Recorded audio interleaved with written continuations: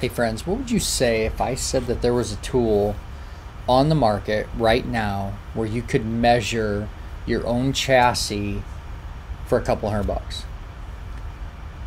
There are $20,000 tools out there that you can go find a shop that can measure these service, charge hundreds of dollars to find out whether the front's bent, the rear's bent, how perfect it is. I'm going to show you in this video a tool that you can buy for yourself, whether you're a shop, a do-it-yourself, or flipping bikes, whatever. I'm going to show you a tool for $250. We're going to have a 10% off discount from PropTech on this as well to How to Wrench fans, but you are going to literally be able to measure your own chassis, whether it's bent front or rear, twist, whatnot. I'm going to tell you, it's going to be a multi-part series. You got to check this out. Let's get to it. Hey fans, you've seen it before. One of the reasons to join and subscribe to the How to Wrench channel. PropTech is doing it again. Just like their other tool videos we did on the introduction of this, they're doing a 10% off coupon. You'll find the discount link below. Hit them up on these links and get one of these tools for yourself. Have you hit that subscribe button, that notification bell? You're going to be missing out on videos and free prizes and raffles we have coming up. This video includes timestamps, so check out the description below if you want to bounce ahead and just grab the info that you want. All right, friends, as promised, we are here at PropTech with the owner, the inventor, the genius here, Chaba. But I want to point this out because fans of the channel would really recognize the videos we did on both these tools. Let's go ahead and open these up here. And this one, when we did the video for you, our fans and shops were like, no way, I can't believe, because not only did we do carb sync, but there's a lot of other data that we can take from that, right? Yeah. And then the other thing that people thought was really rad is where we took the current tester here and we showed how you could do relative compression through that tool. So those were some pretty popular videos. I'm going to put links below to both of those if you haven't seen those videos. They were super rad. What was really wild about your products is the fact that you could plug it in your computer, have a printout for the customer, do all that data recording, and have that history as well. So, but we're not here for that, are we? Yes. We're here to be schooled and to learn about what's in that bag. Should we go to the shop and take a look? Okay. So I can guess you're already prepared and set up for us here. So tell us about this. So this is the smartest motorcycle frame measurement tool. It's very simple and very easy to use. So we will demonstrate for you how to measure a motorcycle frame within 10 minutes. Within 10 minutes, yeah. Sure. My video might be longer because I'm going to be asking questions, but we get the idea. But here's what we're going to do. I've been working with Chaba here for quite some time, a couple of years now. Yeah, yes. It's crazy it's been that long. But we're going to really make this an educational video and really show like the real benefits of what you can gain from this. So real quickly, what you can do with this is you're able to take some measurement points and determine if there's twist in the frame. So you measure the overall motorcycle between the center line to the front and rear axles, and then you can take this attachment as well and see if there's twist in the neck or whether it's a bent fork or so on, all in 10 minutes. So while Chaba's setting this up, I was thinking about like, who is this tool for? And so we happen to have some sport bikes in here that we're looking at, but this is for, all motorcycles. You were talking, you could do it scooters, you could do it anything that you can install this in. But if you are a shop doing repair services and you don't want to take that risk to where you throw a bunch of parts at things. I'm going to tell a story later in the video where I lost my butt on a bike that I put all the new front end, all this stuff on it, and ended up having a bad frame. And back in 2000 I had no way of measuring it, but let me tell that story later in the episode here. But if you're offering those services, that'd be a really nice way to prevent like thousands of dollars spent and then find out that bike won't run down the road straight. But let's say you're do-it-yourselfer and you're wrecked your bike, or you want to buy a used bike and you want a way to check that out. This is a great tool for you as well. And then thirdly, just thinking about all the people out there that are flipping motorcycles and really going to looking at making some money on this stuff, this would save you a lot of problems for purchasing the motorcycle correctly. Now that doesn't mean you might not buy it for parts, but it might help you to get it to a parts price versus a whole motorcycle motorcycle by being able to show even the seller, like, hey, this thing's bent, you know, it's got a problem. Or you can just walk away and not waste your money. So we're going to start now with like the base test of the whole motorcycle. So let's get to it and show us how to do this. Okay.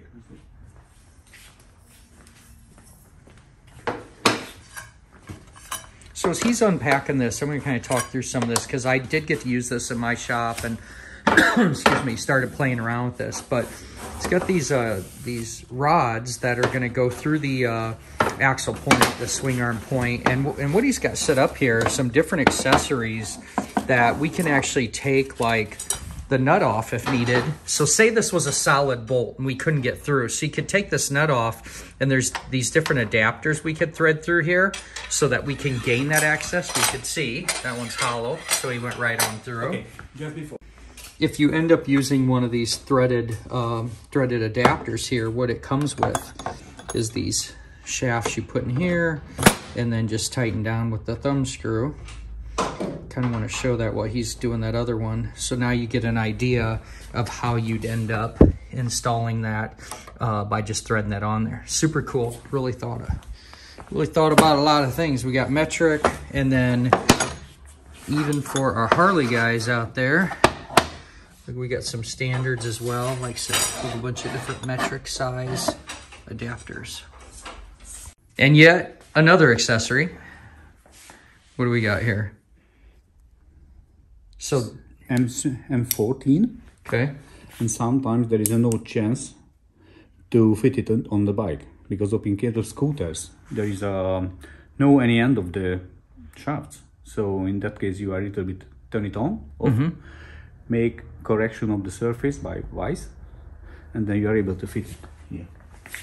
Okay. Oh wow! So then you put your extension piece out, grab that. Yes. So just to be clear, you'd have to have a really good surface to mount that on. Boy, that's a strong magnet.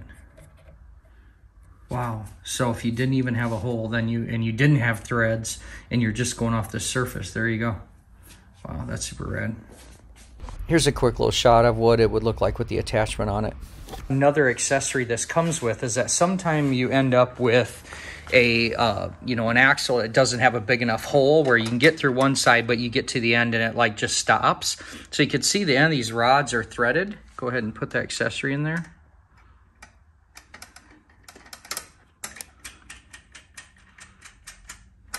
In that case we have push and we fix the measurement here.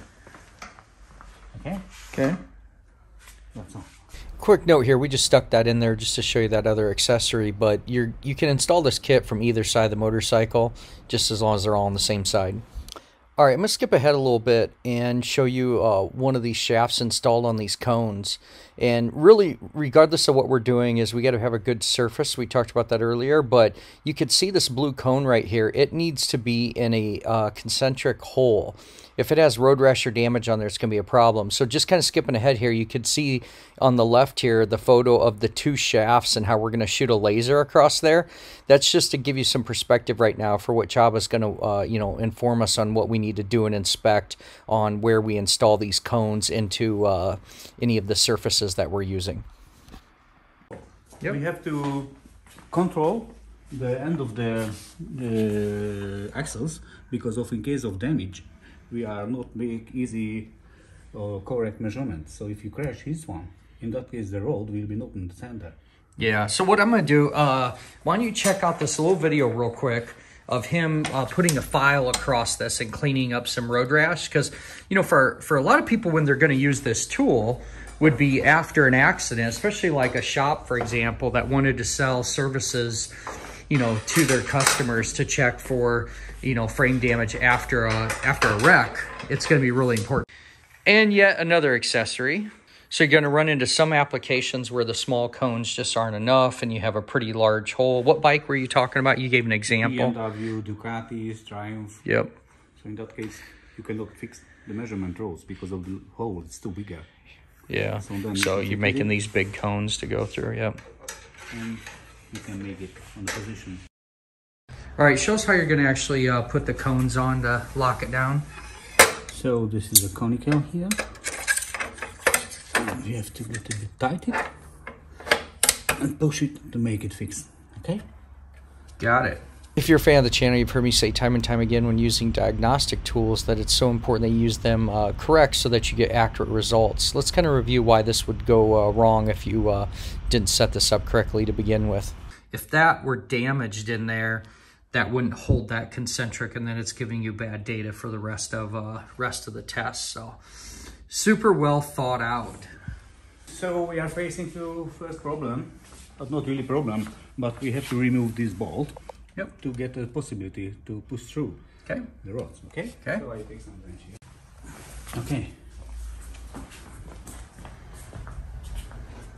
All right. So now that we got our 3 rods in and secure on undamaged axles, you're going to go ahead and start with the laser in the middle.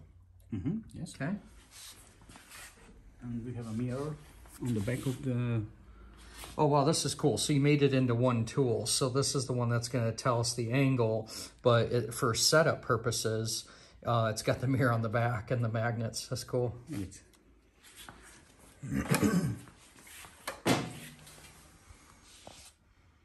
All right, let's just talk this through real quick. So what we're doing is we're checking and verifying that the 2 rods are parallel to each other. So we can adjust the center one. So that's our stationary one.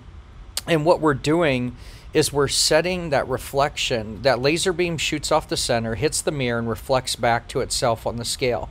And what we're doing is getting that centered. So if we have to slide these out to the outside of the foot peg because it's in the way, or there's an obstruction like a frame slider or something, all you got to do is move those to anywhere on that shaft, and we're just making sure they're parallel. So what you're going to see here is if they're not parallel, that's where we'll adjust the rear wheel, just as if we were adjusting the chain, to get that laser dead set in the middle. And then what you're going to see is if you cannot get that parallel for any reason, that's where it starts to tell you something's wrong, that something's bent. But let's go ahead and see this in action. It's important to get it absolutely parallel. Okay, so if you couldn't, would that automatically tell you that something's wrong? Because if you had to like be off a couple marks here. Yes, but it's different from the factory because of right. It is the welded parts. Right, right. So the spacers may be a little bit incorrect. Yeah. And if you are using only this one, you maybe had the misaligned wheel. If you see the racers, all of racers have some data on the top of the swing arm. Mm-hmm. So this is for the perfect adjustment. So they know how much to, offset it a little bit from production tolerances. Yes. Just thinking of some other uses for the everyday shop or the do-it-yourselfer, because this is being priced at a point that someone right out of their garage could afford. So if you started to see something like really off nominal, where when I do my chain adjustments, I use the laser and go down the chain. That's the way I've done it. Yes. But if you get this, where that line is dead middle of the mirror, the middle of that laser of that scale, and you were looking at your chain and sprockets and seeing they're crooked, you'd already know, like at this point, like something's bent. PropTech actually had a video made showing how you could use this tool to do your laser alignment and then create that label that you could put on your swing arm so that in the future you'd always know how much to offset that. So you could rewatch this a few times, figure it out, but pretty rad. When I was doing my remote training with Java, this was the hardest thing for me to understand is, how can you move these all along these axes and know that it's parallel. So once I was at their headquarters, he showed me his calibration tool to show how these lasers are calibrated to the scale. I got a cool video of it. Let's check it out. You can see his calibration tool where he sets it up on here, puts the laser, puts the scale. And so don't mess with these. Okay, if you loosened it or caused a problem, you would need to send it back in for calibration. But this is how you're making it good to go. You can see he actually has a mirror on here on this side. He's going to go ahead and just show quickly how he's making sure that it has the ability. I saw it on there. Okay, so we have to write back to the emitting point. Yep, awesome. Way cool, way cool. So then, the next important point for the measurement position, we have to adjust the handlebar into the center, because if it doesn't on the center, there will be take move to the left and the right. Yep. Okay.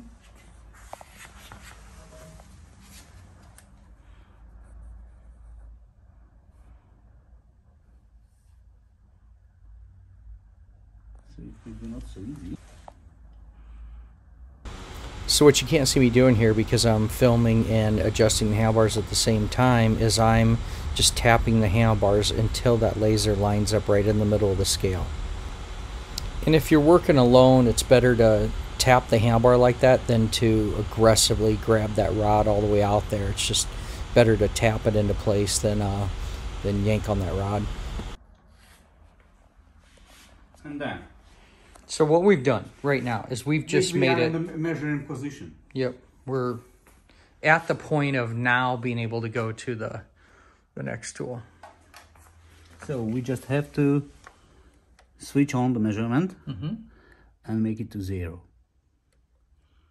Okay. Okay. Then we are fitting in the same position to the real thing down. This is the difference. Yep. And you said even in the maximum manual, at the back in 0.4 degrees. 0.4. 0.4 in the back. At the back and the front, 0.3. Oh, it is going exactly 0, yeah, wow. Okay. That means this bike's looking pretty good. Yes. So we got the result. And that's literally it. So you have one more time on the front. What's the max on the front? 0.3. 0.3. So because of the length of the point, it's much wider than the length of point of this one. Oh, sure. Yeah. If you have a small difference, can cause a little bit wider at the top. That makes touching point. That makes complete sense. So at this point, if you had more than 0.4, you'd be like, something's wrong. Okay, we either have a frame or we have a swing arm bent. Yep. A swing arm. Yep, it's something back there at that point from this point. And then on the front, you would obviously know that something's wrong. But at least it gives you a point of diagnosis, like, do I want to go here or do I want to go there? So if you were going to someone's dealership or someone's garage to buy a used motorcycle and you threw this on there really quick and you had, 0.8 and, 0.5, you probably not want to buy that motorcycle, or you'd get it really, really, really, really, really cheap, knowing that you'd have to put some money into it. Yeah. And that's super cool. So what happens right now how sensitive is this if you turn the handlebar and made it bad? How much will that change the angulometer on there? Well, that tiny little bit of the handlebar that you just moved pushed it out of spec. So that means it's measuring that accurately. Wow. I don't know if you could see that. Go ahead and move it. Go ahead and move the handlebar back and forth. You can see how that is changing. And if you look, so let's look right there. So we're at 0.5 there. And if you look at this motorcycle, it doesn't look bad. Like that, just eyeballing it, you're like, oh yeah, that looks pretty good. So I don't know about you, but how many times in my life have I went up to buy a motorcycle and I climb on it, okay? I get up on here and I jump up on and I grab the handlebars. Like, yeah, everything's looking pretty good. I definitely can't see that in the handlebars, but this tool will tell you, hey, something's going on here. I would say too, from what I'm learning about this too, that base, the first measurement you get's really important, or that when you set the tool up is really important so you don't get bad data too. So the ways, let's think about how you could get it wrong. If you had damage in here, yes, and the cone was not being able to sit the way it is, that could give you bad data. If the front chain is not in the center position. Yep.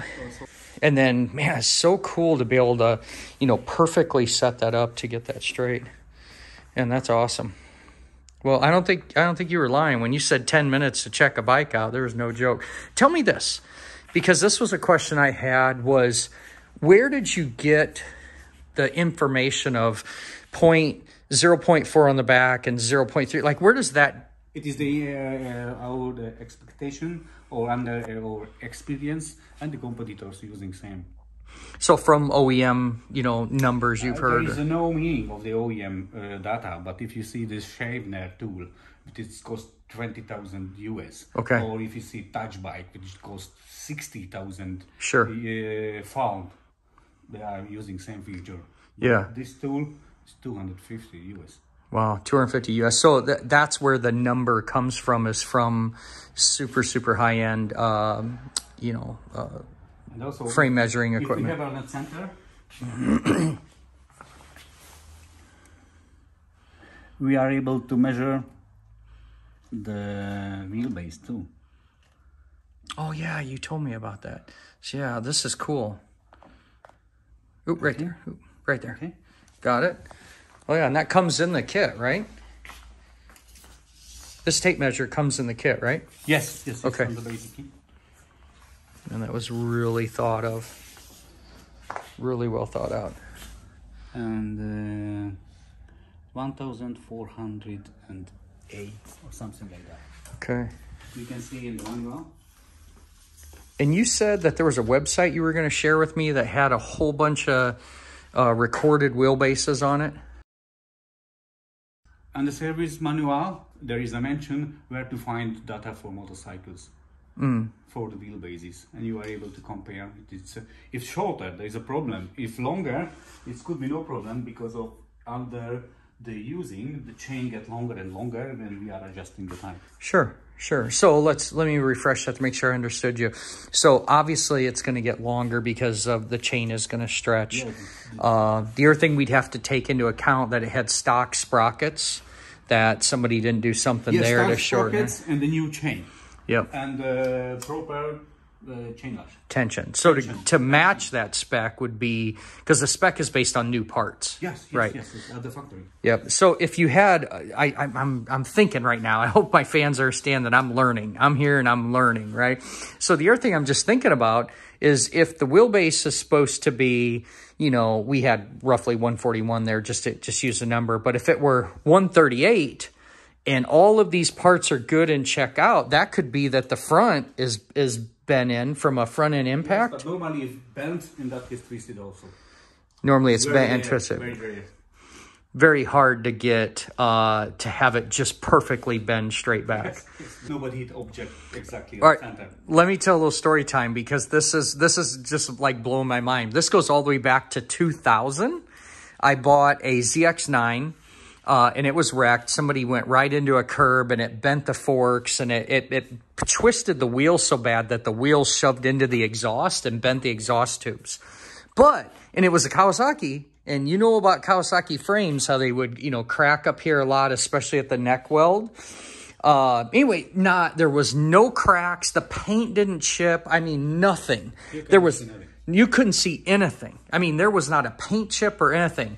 And that was what I was determining on buying the bike, because at the racetrack, every time you'd see someone wreck on a Kawasaki, the neck would break. Like, you'd see a lot of welds that were breaking up here. So I was like, dang, I'm not seeing the paint even chip or anything. So I buy the bike, and I throw a fully adjustable like ZX7 front end on it. And getting used parts off eBay and this and that.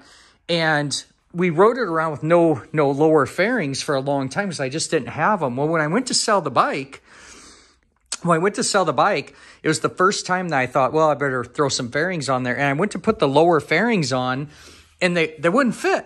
The wheel was hitting, and I'm like, I'm looking at it and I go, man, I never noticed, but that tire's pretty close to the exhaust. And I just was like, what the heck? Well, we ended up measuring the wheelbase, and it was like 2 millimeters shorter than the spec.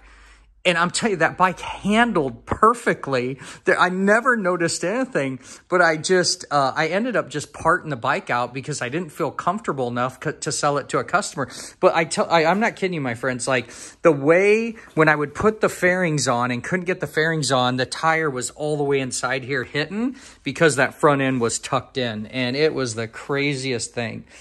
With that being said, and telling stories is kind of fun, this tool would have just stopped from you know, putting all that money into that bike. Because I put a front end on it, and I put a wheel on it, and I bought fairings, and all that was wasted money because the frame was bent. So this tool would have saved me from purchasing that bike that just didn't have the value in fixing. So that's one thing I'm really excited about this. I think here's another thing. If you're flipping motorcycles, this is the tool for you. If you're trying to make money and you're buying used bikes and flipping motorcycles, this is a great tool to stop you from either wasting your money, or you get the option that you're talking to the person selling it and you're showing them like, hey, you know, maybe this bike's only good for parts. Might be a way for you to get a really good deal by realizing that, you know, that's all the bike is really worth. But super cool. Well, what should we do next? Should we go and show them how to check for the frame twist? Oh, we can do on that bike. Okay. Okay. All right. And we can show how the adapter is working well, because we cannot go through this axle. Okay, so want everybody here, just to shorten up this video, once you jump on part 2, I'll have a link below in the video. All right.